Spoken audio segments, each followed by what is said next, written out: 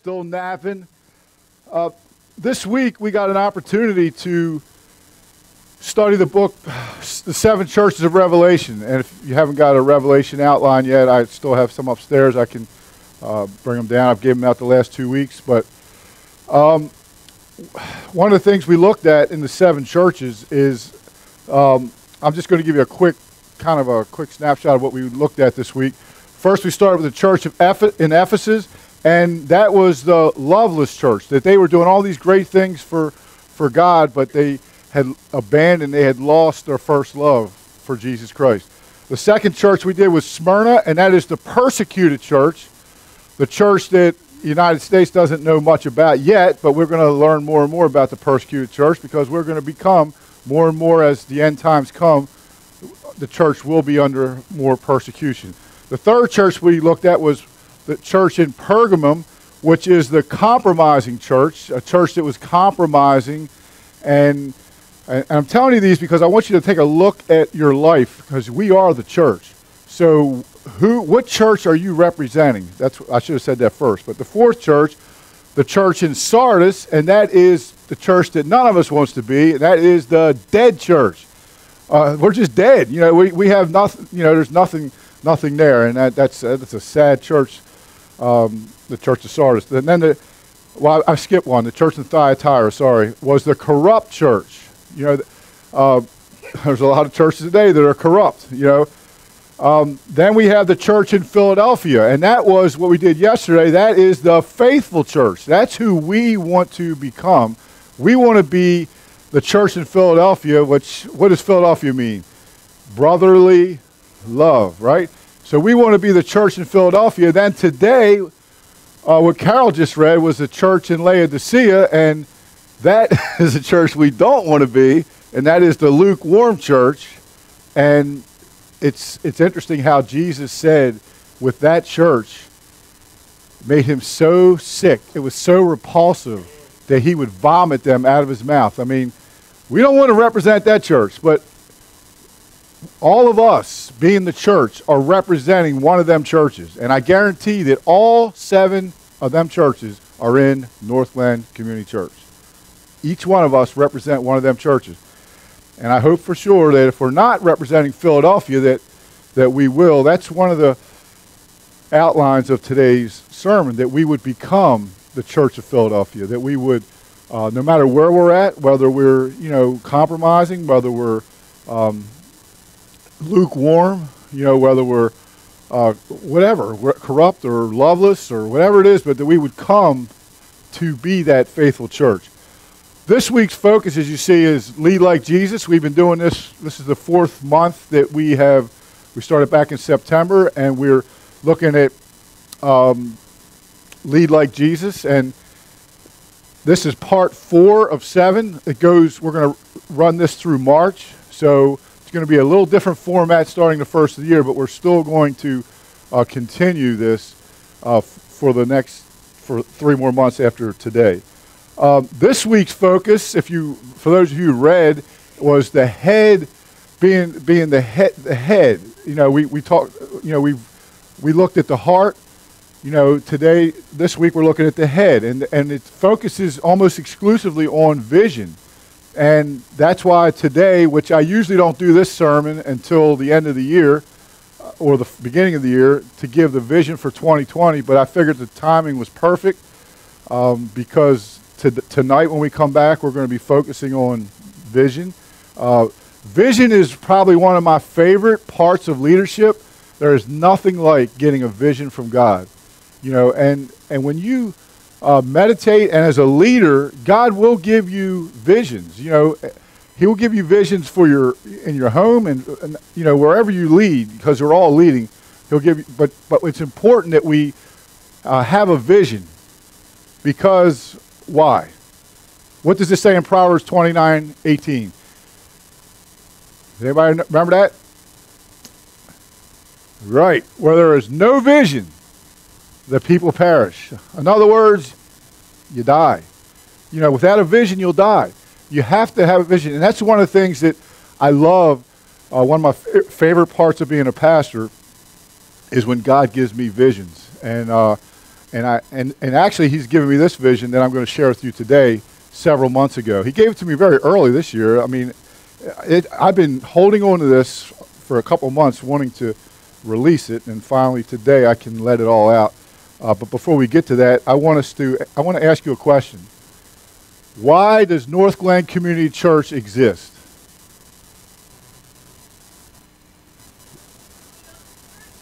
Okay, what else? Why do we exist? Why does the church exist? I specifically said North Glen Community Church. What was that? To worship the Lord. Fulfill the Great Commission. Anybody else? Have peace. Anybody else? Where's that peace come from? Worship. Worship the Lord, yes. I see it in the hand somewhere. So anybody else? Why does North Glen Community Church exist? Yes. Prepare us for eternity, which we're going to, this is all temporary, isn't it? And we got I love the illustration Francis Chan gives with that long rope where he puts the red mark representing our life, could be 50, 60, 30, 40, whatever years, and then the rest is eternity. And we spend so much time focusing on this life that we lose focus on eternity, which is so huge. Shine a light in the darkness. Yes. What's that? The light on the hill. Okay, so now that you answered the question, why we exist as a church, how will you put that into action at North Glen Community Church? How will you, just the things you've heard, how will you put that in action? It's not just for the pastor to do the things you said. It's for everyone in the church.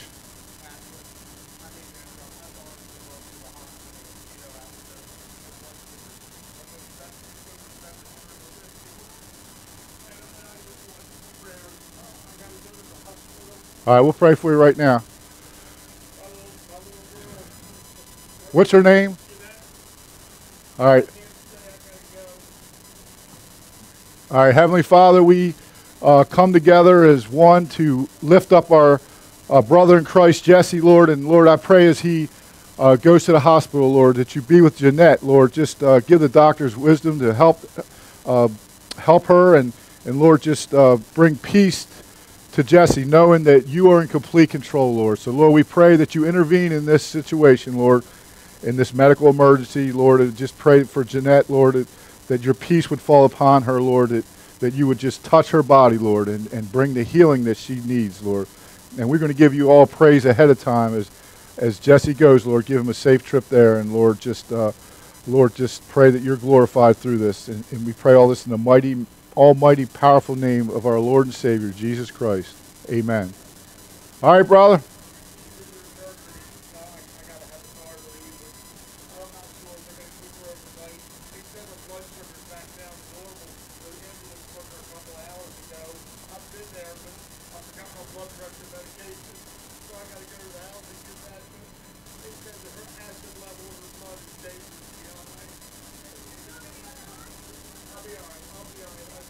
I come in here with people that I know love me and love the Lord, and I'm just grateful for you all.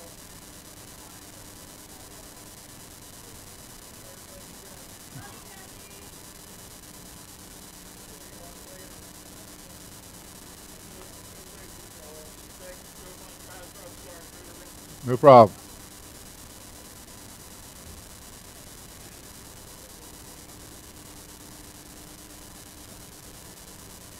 Okay, now that we looked at why the church exists, and one of it was just a reason right now, just a good example, just walked in the door, that we're to carry one another's burdens, aren't we? And we pray for one another, love for one another, encourage one another, and we got a lot of one another's. I brought my one another's out. I got 56 one another's in the Bible, so I'm armed with the one another's. That was a little later in the sermon, but it came up today, now. But back to the question, how will you put into action the reason that North Glen Community Church exists? In other words, We know why. We just heard why. Now, how is the action part, right? How is how we apply action to the why.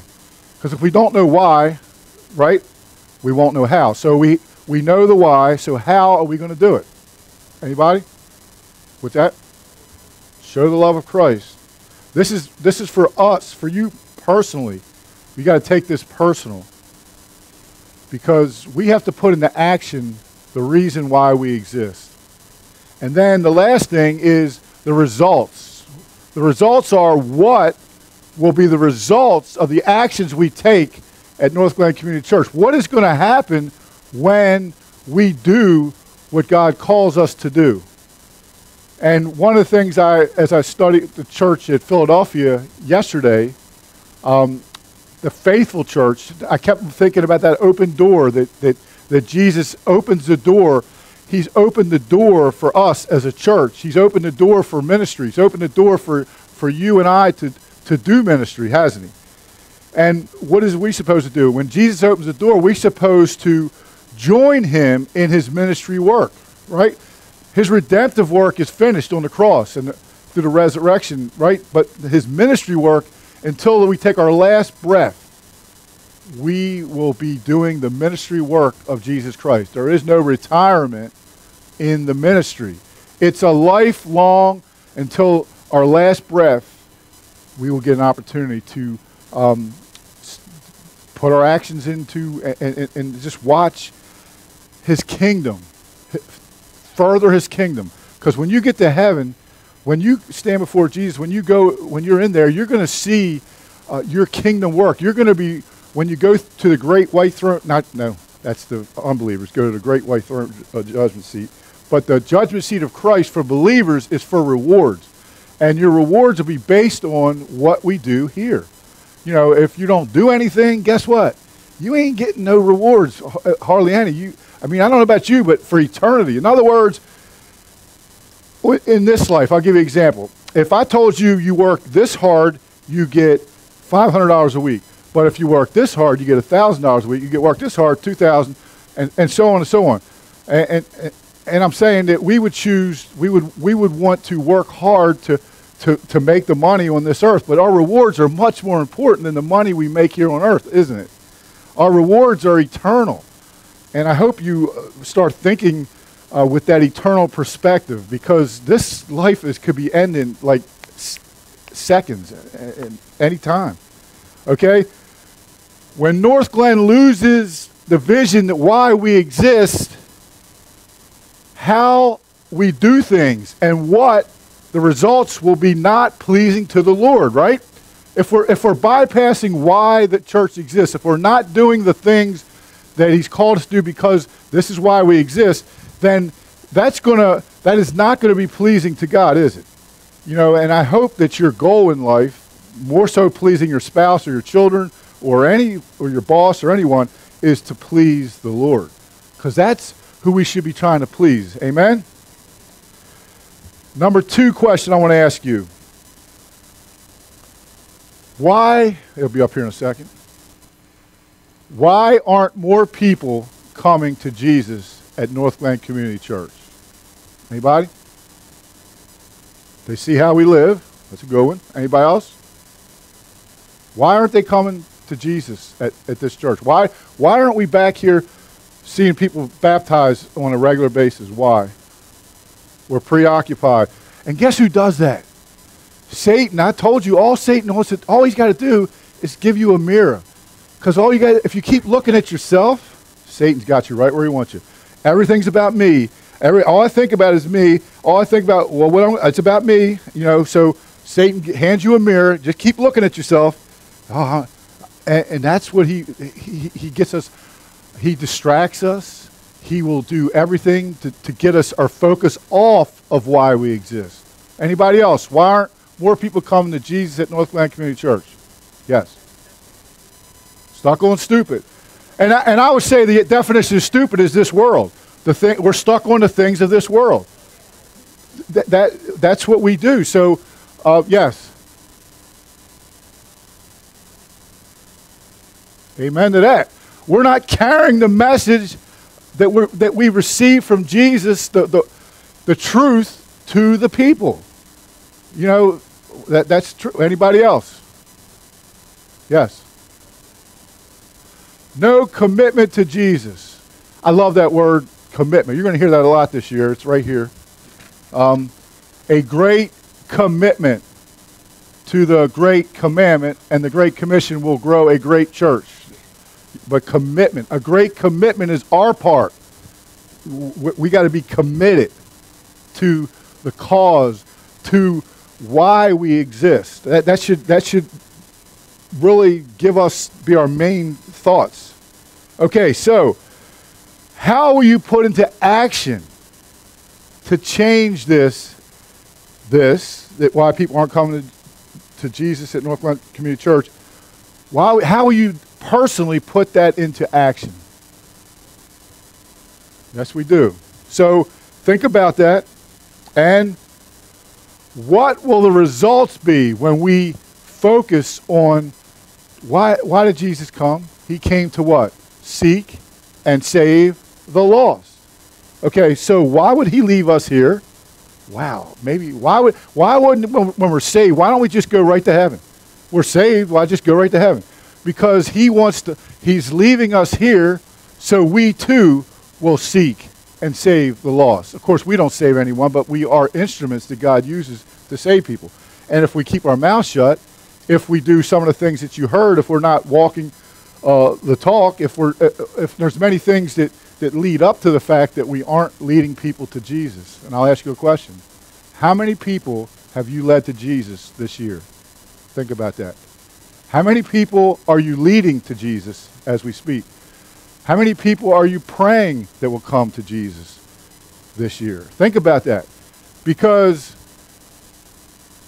we have to be intentional, church. We can't just, we know the truth. We know the truth. It's in our heart. It's in our head, but it really hasn't traveled to the heart, because out of the overflow of the heart, the mouth will speak. When you love Jesus so much, you will not be able to hold it in. You'll look for every single opportunity to share Christ with people. You will look, it'll be like, that's like when people talk, like, just give me an opportunity. I love when people come up to me and ask me questions about the Bible, questions about Jesus, questions about my faith. It's like, and the best question of all is, how can I be saved? I've actually had people say that to me. And I'm like, you feel like melting right there on the spot. Like, wow, like, could you give an answer to that? If someone came to you and said, how can I be saved? I hope the Bible tells us that we're supposed to have an answer to what our faith is. That wasn't exactly how it's worded, but that's paraphrasing the fact that we should be able to give an answer for who we are and what we do and what we believe. He gave us a mouth for a reason, and we're supposed to speak the truth in what? Love. We don't bash people over the head with Jesus. Nobody, I hate to say this, but I know someone, I'm not even going to tell, I know someone that does that. And the people come to me all the time about this person. Why? It can be a turnoff when you just start bashing people over the head with Jesus. That's not how Jesus wants us to be. He wants us to share the gospel, but he wants us to do it in love. And there is no cookie cutter way of sharing Jesus. Every person is uniquely different. And each and every friend that you have and I have, I don't talk the same way about Jesus to each every person. You have to know who they are so you know what to say. But if you're not saying anything, if you aren't leading anyone to Jesus right now, Satan's probably leaving you alone, because you are no threat to him. I hope and pray that you're not just living your life and just bypassing all the opportunities that Jesus gives us every day to share our faith with the lost and dying world. Because if you're just living for yourself, your rewards in heaven are going to be like really, really small. Because it's going to be all about you. But we're to do the work of the kingdom. This is kingdom work. This is an awesome privilege that we are called what? Ambassadors for Christ. We are ambassadors for Christ. We have that there is no job. I don't care. Not even a pastor is as important as being an ambassador for Jesus Christ. That is a high calling. And guess what? That is the calling of every single person that is a follower of Jesus, that has received the Holy Spirit, we are to represent Jesus Christ wherever we go, wherever our feet tread. We are to share the gospel. Maybe if we stop sharing with people all our hurts and pains so much and tell them complaining so much, maybe if we stop doing that and started talking about all the blessings that Jesus gives us, that might make a difference. People might not run from you when you come to you. Because, I mean, come on. If you see somebody in the store that you know is going to give you a 20-minute thing about everything going wrong in their life, are you going to go the other way? Probably. Most of you probably will. Yes. But what will be the results of those actions that we do when we're intentionally leading people to Jesus Christ? The results are going to be that we're going to rescue people. We're in the rescuing business, aren't we? We're like, the EMTs rescue people for physical, but we are rescuing souls. We got to look at our job like an EMT is one of the, I give them so much credit. They got to face, just like with Jesse's going, all these things that come, they got to face all these problems and emergencies. But we have a bigger emergency, and that is souls going to hell. Okay, so we are to rescue people from hell and into the kingdom of God. And I'll ask you a question. How many people have you led to Jesus this year? Because I ain't seeing many people back there. And I'm not saying they got to come to this church, but I hope you're doing it somewhere, that you're leading someone, that you're intentionally pray. The first thing we should do is pray for the people that don't have Jesus. When you start praying for somebody, you start changing your views on people. You take that, the people that get on your nerves and stuff, when you start praying for them. I had a guy just in the church at Toyota on Wednesday, somebody gave a testimony where there's and I know both guys. This guy is like as far away from God as you can get. He's even claimed to be an atheist. He hates, he makes fun of all of us that go, he calls us going to church on Wednesdays. But this guy prayed for this guy. And he came, and them two do not get along. And he came to him the very day he was praying for him and was sympathetic with, he was going through something he's going through that's a physical, something you can see physically on someone, and he came to him and said that he hopes everything's okay. And he said he was blown away. He told me, he said, Paul, he says, that had to be God. I said, because me and him don't even get along at all. And he came up to me and said that he hopes everything goes okay and everything. But it's amazing what the power of prayer will do to even the people that don't know Jesus. There's power in prayer. Amen? All right, I only have 2 scriptures today, and you all know them by heart, but we're going to put them on the screen because what we're getting at today, the questions I just asked, are the 5 purposes of the church. And I've had them all scattered on the thing. They've been around there. It's something that we've kind of gotten away from, but we need to get back to. And there's 2 great scriptures that give us the 5 purposes of the church. And it's not just these 2. Believe me, it's all over. The first one that comes to mind is Acts 2. If you read 42 through 47, you will see the 5 purposes of the church right there in the early church. And he said to him, you shall love the Lord your God. Say it with me, church, because we know this. With all your heart, with all of your soul, with all of your mind. This is the great and first commandment. And a second is like it. You shall love your neighbor, you love your neighbor too, but love your neighbor as yourself. But I like to go even deeper. What Jesus said, the new commandment I give you, that you love one another just as I love you. That's the way we're supposed to love one another. And when we're not loving someone else, unlike Jesus, you know why we don't do that? Because we listen to the devil's lie. And we've been studying on spiritual warfare. What does it say in Ephesians 6? It says, our battle, your battle, my battle, is not against flesh and blood. But we keep making it that, don't we? I have 2 people in my life that really are hard to deal with. They're like really tough. But guess what? My battle is not against them because they're flesh and blood. My battle, Satan is using them 2 people to try to, and he's effectively doing it, because these 2 people know how to push my buttons. They do it on a regular basis.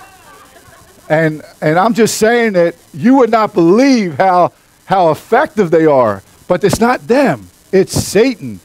Because Satan knows my weaknesses, he knows your weaknesses, and he knows the people push these buttons, and you will see you ain't gonna look nothing like Jesus when these people get to you. All right. So the next one is the Great Commission, as Sharon said, in Matthew 28, 19 and 20. I mean, it goes a little deeper. I just used 2 verses. Go therefore. This is action. I love this. Jesus tells us these are like. A little further on down the road, Jesus gave us these action statements, action commands to go, therefore, and make disciples of all nations, baptizing them in the name of the Father and of the Son and of the Holy Spirit, teaching them to observe all that I have commanded you, and behold, I am with you always to the end of the age. All right, the first two purposes of the church are from the Great Commandment, and number one is. And this is what he wants. This is what God wants from us. He wants this from every single person. God wants you to center your life around him. God wants you and I to center your life around him. Do you know how you'll know whose life you center around, whether it's not just a person, it could be a thing? I mean, I used to be into bowling really big. I used to be in softball really big, baseball, all kind of stuff. And I would devote, that would be my center. That would be the center of my life around this, and gambling and drinking, and that would be the center of my life before I came to Christ. But God wants you to center your life around him. And all you got to do is look at your calendar, look at your checkbook, look at your thought, what you're thinking. Look at your life, and you will see who and what you center your life around. And if there's someone else or some other thing that you're centering your life around that means more than anything else, guess what that is called in the Bible? An idol. And what does God say about idols? Right. He is a jealous God, isn't he? He doesn't want us to put anything or anybody ahead of him. And you know what I've noticed in my life? Whenever I start putting someone or something ahead of God, you know what God does? He takes it away from me. I've been seeing this, and I see that, and he does it because he loves me. He doesn't do it because he's trying to hurt me. Yes, it hurts, but guess what? He wants the center of my attention. He wants the center of your attention. So, the first purpose of the church is what? Worship. Worship. The great commandment to love the Lord with all your heart. We can worship God in like 100 different ways. We worship him today through music. We worship him through his word. We worship him through when we give. We worship him when we love one another. We love others, don't we? Because that's what honors God. When we honor God and put him up, we worship him. And we talked about this when I did a sermon on worry. The one thing that cannot coexist is worry and worship. So when you're worshiping, you ain't worrying. I'm not. I don't know about you. I don't worship and worry at the same time because my focus is all about God. Why would I worry? Why would I worry about anything when I'm focusing on God? But when I get my focus off of God and on myself, I delete the worship part, and now it's all about me. And look at me. Look at my problems. Look what I'm going through. Poor me. And we start having our pity parties. I have them all the time. I know you do too. Every one of us, I guarantee probably this week, every one of us has had at least one pity party about how, oh me, poor me. Like, look what I got to go through. If you ain't had one, you had a great week, because I've had a lot of them this week. I probably have them every day. But quickly, God lets me know that, wait a minute, that's when I go, here's how it happens too. Here's how it happens for me, maybe not for you. I love the scripture, trust in the Lord with all your heart and lean not on your own understanding. In all your ways acknowledge him, and he shall direct your path. When I mess up is when I stop trusting God and start leaning on my own understanding. When I start trying to figure all this stuff out. And that is taking, because all we call to do is trust in him with all our heart. Just like what Jesse's going through right now. He needs to trust God. He's on the throne. And it's awesome that when we do that. So what is going to be the center of your life? And again, nothing else but God, worshiping him, will hold you together through the rough, difficult times. I'm telling you. You're going to come to a point where, like, you're going to realize that I just ain't strong enough to handle this. I need God. I need to worship him. I need to pour my heart out to him.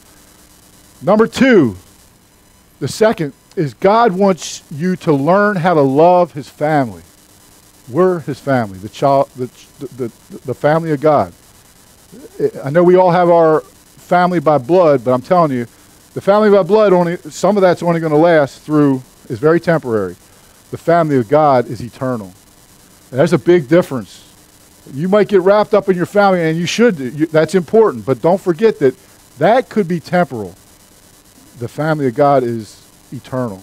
And the second part of the great commandment is what? To love others, right?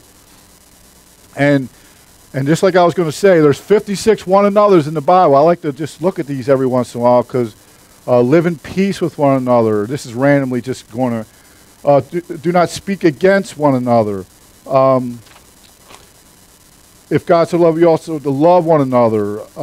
We know it's pray for one another, encourage one another, edify one. You know, there's a lot of one another's in the Bible, isn't there, that we're to do. But the second purpose of the church is fellowship. Fellowship is really important, and a lot of times, you know, it's almost impossible. No, it is virtually impossible to have fellowship coming together on a Sunday morning, and then we're done. That's not fellowship. That's not the kind of fellowship that I read about in the Bible here. And I think they met every day. They met every day, and they were close. Fellowship. You know, we're not going to... That's why small groups are so important. That's why I encourage everyone to be in a small group. If you're not in a small group, you're missing out on fellowship. There's a lot of fellowship that goes on in small groups. So, the first two tasks in the Great Commandment here is to love God with all your heart, right? And love others. We'll just take it one step further, just as Jesus loves us. Later, as we looked at the Great Commission, the last words that Jesus gave us, he gave us the Great Commission. And what he did in them is he assigned them three more tasks. We got three more things that what the church is called to do. And number three, God wants you to grow in spiritual maturity. Did you hear what I said? Grow in spiritual maturity. That means if you've been a Christian for 30 years, you ain't arrived. You still got some growing to do. You may think you've arrived, but you're really going backwards. You're going backwards. If you're not growing and going forward, you're going backwards. I don't want to ever stop growing in my walk with Jesus Christ. I have grown a lot, but guess what? There is so much more. I couldn't even hold the growth that I have left in this room. It would bust through the walls and the roof, because there's so much more that God wants me to learn and to grow spiritually. And I don't know about you guys, but I've been a Christian for 33 years, and I am just, I feel like I'm still a novice in many areas. I have so much room to grow, and that's encouraging, because as I often say, I even say it at work, that I like to learn something new every day. I love to learn new stuff. I don't want to just keep doing. Like I told you before, one of the worst things people could say to me is they come up and say, "You ain't changed a bit. You're the same person you were 20 years ago." No, I hope I don't ever. Please don't ever say that to me. That means I'm not growing.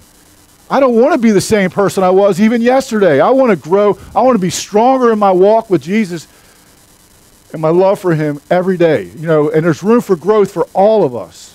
I hope you believe that.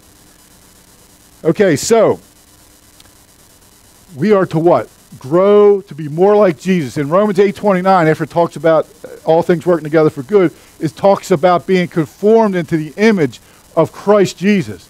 We should desire that. So the third purpose of the church is discipleship. You know, we all need this. We all need to be discipled, and we're called to be disciples, aren't we? And disciples making disciples. We did that Bible study here years ago by David Platt and Francis Chan about, it was called Disciples Making Disciples. That's what we're called to do. Reproduce. We're supposed to reproduce, you know, to keep growing, people coming to Christ and keep growing in our faith to Jesus. Okay, number 4. God wants you to bear much fruit so you can be a blessing to others. He wants us to be a blessing to others. That's why we bear fruit so people, what's a fruit tree? You go what? When a fruit tree bears much fruit, we want to pick it off of it, don't we? And eat it, and it's good. And we want to be that, we want to be able to do this for others. We want to bear much fruit so we can be a blessing. God, the blessings God gives us isn't for us to hold on to. It's for us to give away. We don't get blessed so we can just say, yeah, we're blessed, but what are you doing with that blessing? Well, how are you giving it back to others? Because that's what we're called to do. We are not here to live for ourselves. And that's a hard thing to do. Most of us, all of us deal with self-centeredness. Every one of us struggles in that area. I do, and I know you do too. We all do it. We all think of ourselves so much, way too much. We are called to be like Jesus. Aren't you glad Jesus didn't just think of himself when he came here? He did not come here to be served, did he? We all like to go to restaurants to be served, and there's nothing wrong with that once in a while. But we have ultimately called to what? To serve, just like Jesus did. Okay? So ask the question, what can I give back to God for all the blessings he has poured out to me? And that's called with bearing fruit for others. Okay, so how do we serve God? By serving others. That's how we serve God. He calls us to, when we're serving, just like it says, when we do for the least of these, we do it for him, don't we? We do it for him. We're serving the King of Kings. When we do things, we do it because of our love for Jesus Christ. And let people know when you're doing something. Give God the credit. Give God the glory. I think a great thing to tell people, I can tell you this, I wouldn't have did this. If it wasn't for God, I don't have this much love in me. But God loves you so much that he would call me to do this, that, and the other. You know, just like Jesse coming here, that's a great example. He came here because he needed some love. He was hurting. He needed love. He needed prayer. And that's a great picture. There's a great illustration of right there how the church is to be. So what do? We didn't say, Jesse, go ahead out there. We got a sermon to preach. We stopped what we were doing and we prayed for him. And that's what we do. Sometimes God's going to interrupt our plans. And we don't just keep doing our plan because, well, that's what I want to do. That's what I'm called to do. No, sometimes God's going to interrupt. Matter of fact, God's going to interrupt you a lot. He interrupts me all the time. And he's going to interrupt you all the time because he's got, we get a plan and a purpose. And I know you've heard the saying, you want to make God laugh? Tell him your plans. Tell him your future. Like, we're called to do that. Like, I'm trying hard. I'm doing the Dave Ramsey as we did in January. I'm doing the financial peace. I'm trying to get financial peace by getting out of debt. And so that's a plan I have. But guess what? God, I've been doing this plan for over 4 years. And it hasn't all came together like I wanted it to, but it's coming together. But he can make another detour. I mean, there's no guarantee, but we got to have vision. We got to have purpose. But God can interrupt that, can't he? He can stop us dead in our tracks, and we might have to start all over again. And guess what we got to do then? Well, we got to trust in God, don't we? Because we can't do this. We can't do this on our own. We need God. So, the fifth, number 5. God wants you to tell others about his love. He wants you and I. How can we hold this back? Everything that God has done for us. He has saved us from the pit of hell. We have the antidote for eternal life. We know exactly what people need, but we need to tell others about his love. The fifth purpose of the church, as you probably can figure this one out, is what? Evangelism. And sometimes that word is, sometimes a better word is witnessing. Witnessing. We're called to be a witness. Witness doesn't sound, evangelism, sometimes people freak out. Evangelism, I can't do that. I'm not equipped. I don't know what to say. And that's what that's a lie Satan wants you to have. But being a witness of the good news of Jesus Christ. Man, when we go to witness, we got good news. We're not giving them the bad news they're going to see on TV. We're giving them good news. Good news that Jesus Christ saves to the uttermost, and he will save. He could save anyone. No one has ever. I remember hearing this in prison when I used to visit the prison. I heard this more than once. I've went too far. No, not for Jesus. You've never went too far. I don't care if you murder someone. The Bible will show you people. Okay, I murdered someone. Okay, let me show you what God can do to a murderer. Look at Saul, who's Paul, a murderer. Moses was a murderer. I mean, can God use a murderer? Absolutely. People perplex when I tell them that mass murders and stuff, how they can still go to heaven. Oh, no, they way too much. There's no way they can go to heaven. Oh, yeah, they can. Yeah, they can, because they have until their last breath. Are there consequences to what they did? Absolutely. But there's still forgiveness. That's grace. Grace is bigger than murder. Grace is bigger than any sin that you can commit. God's grace is amazing. His grace is amazing, isn't it? I want you to think about who you know who doesn't know Jesus Christ. I guarantee you know at least one, probably a 100. And the best way, as I said earlier, to start witnessing them is to what? Pray for them. Okay? All right, so now I want to get into, I know it's getting late, sorry, but this is important.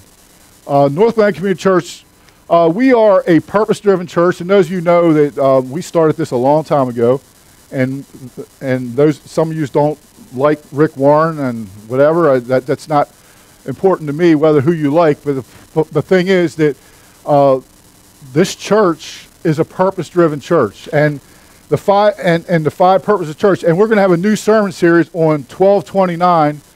On 1229, we will start a sermon series on the five purposes of church. So each week we will go through one of the five purposes, starting with worship, evangelism, discipleship, ministry, and then fellowship. And the saying here is not mine. I wish I could take credit for it, but I think ever since I heard it, I had to adopt it to this church. I think it's a great. This is also from Saddleback Church. A great commitment to the great commandment and the great commission will grow a great church. How many want to grow a great church? It all starts with your commitment to the great commandment and the great commission. That's how we grow a great church at Northland Community Church. And I want, who likes to volunteer? I volunteered you. Hand these out, and who else likes to volunteer? All right, you all hand out. Let me take one for myself. All right, I want you to see this because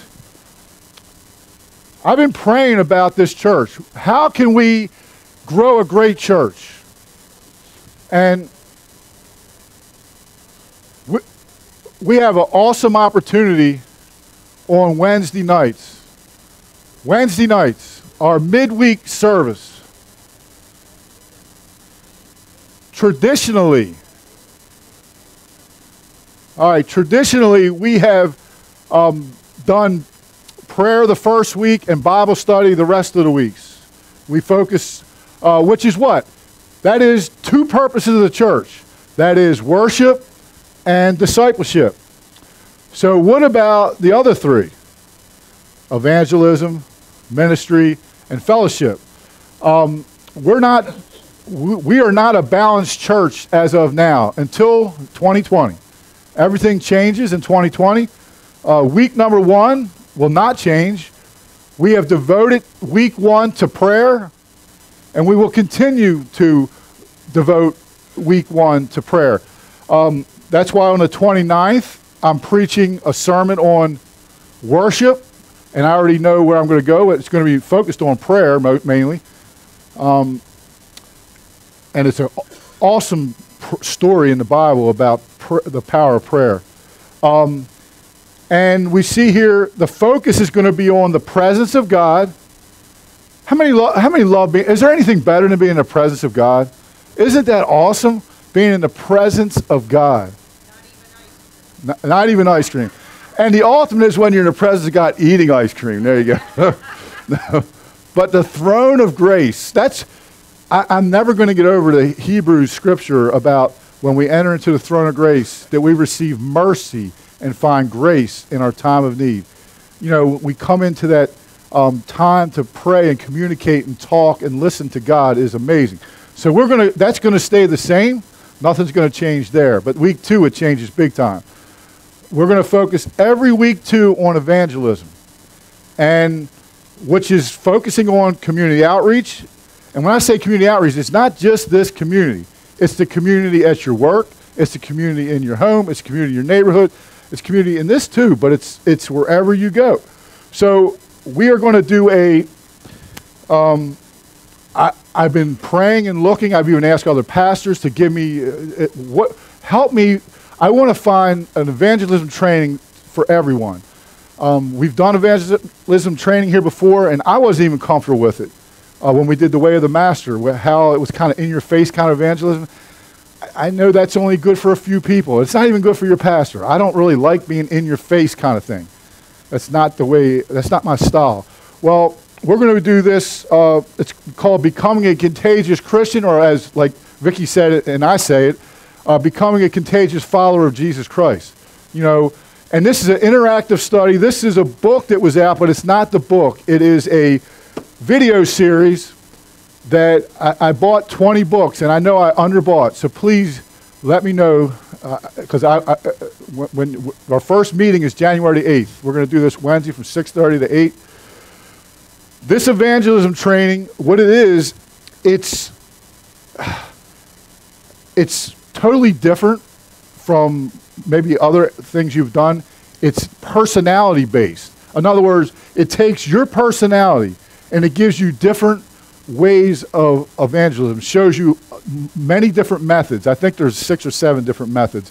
And they don't say these aren't all the methods, but it's very interactive. We'll be working together as a church to do this, and I encourage everyone. I know I only bought 20 books, but I have to be a good steward too. I mean, I'm basically going by last year, but the goal is on Wednesday night. Let me just tell this up front, is to change the culture of the church. Right now, most of the church is not coming back on Wednesday night. Okay? And I'm asking you, and I talked to the leaders already about this. I asked the leaders, I want the leaders to ask their people that are leading to be here. So guess what? They got to be here. Because if they're asking people to come and they're not coming, that don't look so good, does it? That's bad. Now, if people are working, you know, or sick, I mean, that's understandable. I know some people work on Wednesday nights. I'm not trying to guilt anybody into coming. I want you to be here because you want to be here. I don't want you to be here. You're not going to do anything I say anyway. You're going to do what the Lord says, you know. But I believe the Lord wants us to learn how to share our faith. And I asked the question earlier, how many people have you led to Jesus this year? And if you're saying 0, 1, 2, 5, 6, you got a long way to go, and I got a long way to go. We got to learn how to share our faith with a lot of people. Pretty much everybody we come in contact, we should. Now we'll know. We'll get the sermon. We don't keep banging somebody. We share it with them. If they tell us I don't want to hear it, then you move on. I'm not saying you keep shoving it down their throat. I'm saying that you intentionally try to share your faith. And I believe this evangelism training is good for every single person. I don't care what your personality is. I don't care if you're the quietest, if you're the most timid, quietest person, you're scared to death to say a word. This will help you. This will help the one that already is out there doing it. This will help you, give you other methods and ideas of how to share your faith. So I want to encourage the church. This is like really, really important. Because truth be told, if we were all sharing our faith the way we're supposed to, we would see more than 2 baptisms in this church in 2019. I guarantee it. We would. And next year, we are going to bust. Step of faith, I asked the budget team to increase our water bill from $500 to $700. You know why? Because that thing is going to be used so much that we're just going to keep baptizing people week after week after week, and our water bill is going to go up. I hope it goes up to $2,000. I hope our water bill is I hope we break a record in the water bill, because that means we're filling up this tank. And I'll tell you what, that'd be worth every penny to see people come to Jesus Christ. Amen? All right, week 3. Week 3 is basically the same as we've focused. This church, since I've been here, is focused primarily on Bible study on Wednesday nights. That's what it's been primarily. That's got to stop. You know, Bible study, here's the great thing why we can do this, because we have small groups now that meet. We have them on Sunday morning. We have them on Thursday morning. We have Friday morning. We have Saturday morning. We have, did I say Thursday evening? I think I said Thursday evening. We have different opportunities, so that frees us up as a church, since we've already got discipleship going on out there already, and I'm not neglecting you, because and we have Bible reading plans, and that's why I have somebody read every week. And by the way, I still need a volunteer for next week. Thank you, Carol, for volunteering. You volunteer for next week? You got it. All right. Rick, thank you, Rick. So discipleship stays the same. We're going to be I can tell you right now what we're going to be studying the first 3 weeks of the year will be Lead Like Jesus. That'll be January, February, March. And then I don't know where we're going in April yet, but I know we're going to finish up Lead Like Jesus. I don't want to stop there. So that stays the same. And the focus is on equipping the church for action and application. You know, we want to we don't want to just sit and keep getting knowledge of the word and not doing anything. What good is that? If you have all this knowledge of the word and you're not putting application to it, what good is it? Come on. You know, we want to put application to it, right? So week 4 is something different. It's called ministry, serving our community, okay? It's different from evangelism, because we are going to be going out a lot more this year in 2020. We will be out in the community a lot more, because you're going to be equipped. Nobody will have an excuse not to come, because we're getting training. We're going to be trained to go out and share the faith. So we're going to be out a lot more this year once the weather gets better. So number 4 is serving our community. Example, I know Barry's came to me about the school. Now, just like Church of Philadelphia, God has opened up a door at that school, and I almost was going to ask this question. I'm not going to embarrass anybody. That's not what I'm here to do. But my goal is that every church member steps foot in that church in 2020, because they are wanting us to go into the church. School, thank you. You guys are awake, good. They want us to go into the school. Now, is that an opportunity or what? We got to seize the opportunity. While we have a Christian principle and supportive cast that is invited us to be visible. Because if you're not visible, you're not leading. If you're just, titles mean Zippo, I can be a pastor, but if I'm not doing the pastor, if I'm not being the pastor, if I'm not doing what I'm supposed to do, then what good is a title? You know, I don't want to go around and carry a title. But my goal is that next year, when I'm going to ask this question in January, how many people have been inside them school walls in 2020? I want to see every hand in this room up. That means seize an opportunity, whereas there are going to be a lot of opportunities. And if you can't get over there physically, just like Sharon said, you got the book bags. Be a part of that. You're putting that food in there. You're going in there. Okay, so do something. We got to. But we're gonna not just the school. That's going to be a big part of it. But there's going to be other opportunities to serve our community. We're going to intentionally look. A good example in the summertime, we can look for elderly people, not to be couples, that need maybe their grass cut. So on Wednesday night, we'll go cut grass. We've done that before here. We went looking in neighborhoods to cut people's grass that needs help, that do yard work or something, or like we've done before, just go around picking trash up in the community. You know, and you don't know how many people have stopped when we do that and they say, thank you. They appreciate it. Who wants to live in a trash-infested community? When they see the church picking up trash, they see that we care. Doesn't that say, that screams, I care. When you see all the trash around, that screams, I don't care. But we care about this community, and we're going to make a difference. However God leads us, we're going to be out there a lot this year. We're focusing half our services on Wednesday to outreach, to evangelism and ministry, living out the love of Jesus. That's what we're called to do. And the 5th week, this is something that you all probably like, is fellowship. And I put here a celebration meal. What I want us to do is we're going to be keeping score We're going to have weekly results. I already gave it to Kim. Kim's got instructions of what she needs to do. We're going to have, we're going to keep score of what we're doing here at the church. We're going to be intentional, and we're going to post it every week. How we do it, what we're doing. I'll put a copy out there on the board. But each week we're going to celebrate. We're going to come together, fellowship, and celebrate. We're going to celebrate with communion. We're going to celebrate with food. We're going to have a meal together. We're going to have table talk. I mean, me and my wife were just talking about it last night, how we used to, when our kids were coming up, we used to have dinner with them, and everybody would sit at the table. When I grew up, it was like that. When my kids grew up, it was like that. But now that our grandkids, she even said, we don't do that anymore, and we don't. You know, and maybe, I think from what I hear from people, a lot of people don't do that anymore and have that table talk, that time.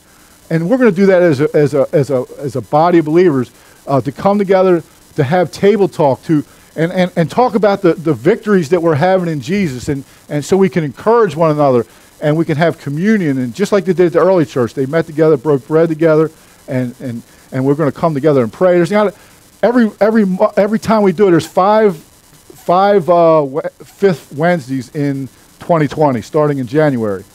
So we're going to come together, there's no set way how we're going to do it, but it's going to be a time of fellowship. We're not just going to talk about the Ravens, you know, or the Orioles, whoever the talk. We're going to try to keep our focus on our relationship with Christ, and maybe some ways we can pray for one another and encourage one another and help with one another. And I don't know what it's going to entail, because God's given me all kind of visions of what it's going to look like, and it could look different every quarter. It's going to look different every quarter. Who wants to do the same thing the same way every time? You know, and that's why we're changing. You know, the definition of insanity is doing what? The same thing, the same way, and expecting different results. So I kept praying all year. I knew the way we were doing things was not working.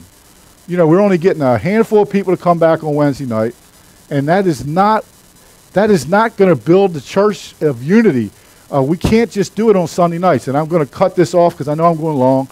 But I just wanted to tell you all to please pray about this, and I want you to pray for your leaders that they can be here. Pray for you. They're going to be. I've asked them to encourage you to be here. The ministries they lead to encourage you to be here, so we can grow as a family together. We can worship together. We can share the gospel together. We can disciple one another. We can do ministry together, and we can fellowship together. This is the 5 purposes of the church that God's called us to do. Can I get an amen? All right, let's go to the Lord in prayer. Heavenly Father, we thank you and we praise you, Lord. Lord, I just want to thank you for speaking to me about your church, Lord. Lord, the church in a whole is in desperate need of being balanced, and Lord, I just pray that this coming year, Lord, that we can change the culture in this church, that we will not be the same, do things the same way, Lord, that we would come together to just to be in one with you, Lord. And Lord, just what a great opportunity we have here, Lord. I thank you, Lord, it's all you who gave me this vision as I've cried out to you, wanting to change the way we do things, Lord. And Lord, I know you're going to continue to give me and give others ideas on how we can grow better together and how we can glorify you, Lord. And Lord, I pray that this coming year, Lord, that we smash every record we ever set for baptisms and people coming to Christ, Lord. Lord, I pray that we are intentional, Lord, that through our evangelism training, Lord, we will have a desire and an urgency in our heart to reach those who don't know you, Lord. And Lord, we give you all praise today for what you're about to do, Lord. And we know that, Lord, help us to have a great commitment to your great commandment and great commission so we can grow a great church, one that you would smile down on. And we give you all praise. In Jesus' name we pray. Amen.